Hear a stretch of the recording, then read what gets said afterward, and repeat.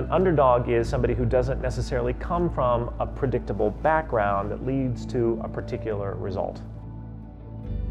Instead, they're able to navigate it regardless of the background they're from. They're the person that you look at and you look at where they've come from and you think, unlikely to happen, and yet they make it happen.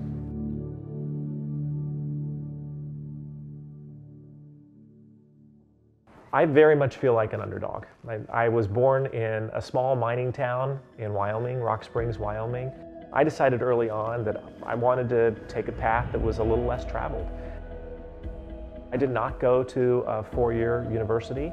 I immediately graduated from high school and I went on the road with an international musical organization and toured the world and had a great time, and then moved to Baltimore, Maryland, of all places, which was seemingly unusual.